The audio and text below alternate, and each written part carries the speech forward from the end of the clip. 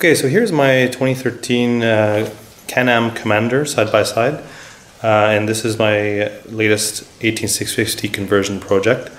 Now you may be wondering, not too many of these exist out there. I believe after having spoken with the manufacturer, only about 200 of these were ever made. So these were made from the manufacturer electric. It was not converted. Now this particular unit was used by a company that would do environmental tours in the wild. So they would take people out, or people actually would drive these and go through a predetermined trail in the wild completely silently, no noise, which was great. However, these were built with lead-acid batteries. I think you probably can actually see one right there under the driver's seat. And normally this is covered. I took the plastics off to be able to access the batteries. So there's 8 12-volt lead-acid batteries, about 72 pounds each. So that's quite heavy at a total of 570 pounds. So the total vehicle weighs almost 1,900 pounds. So it's pretty darn heavy. They put one battery in the front, about there. Just on top of that is the charger. It's a charger, but it also acts as the DC to DC converter. So one battery there, one battery just behind the console, 2 batteries under the driver's seat. You can see that one there that's laying down, the one back that's standing. Underneath the passenger seat, there's actually 3 batteries.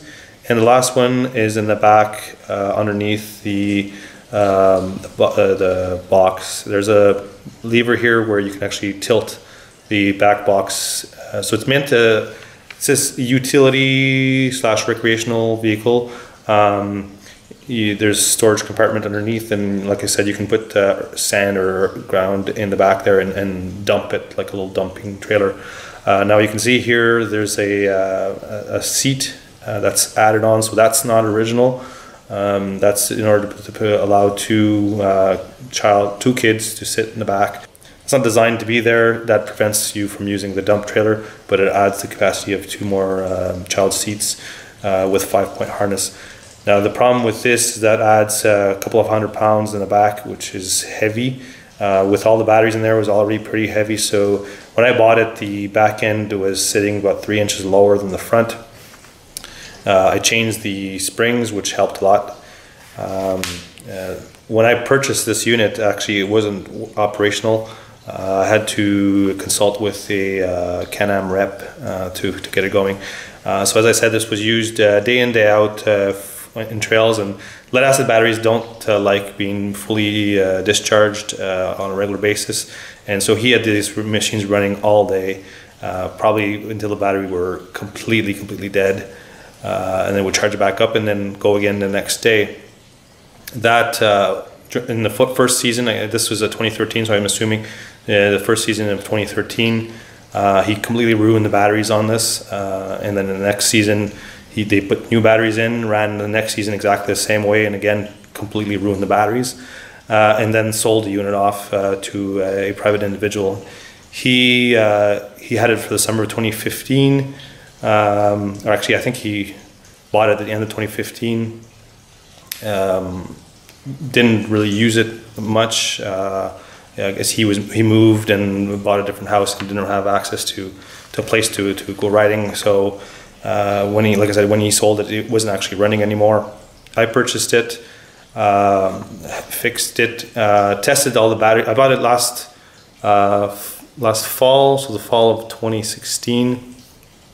I took every single battery out and I tested them. 3 were practically dead. I put a 50 amp load and they wouldn't last more than a couple minutes.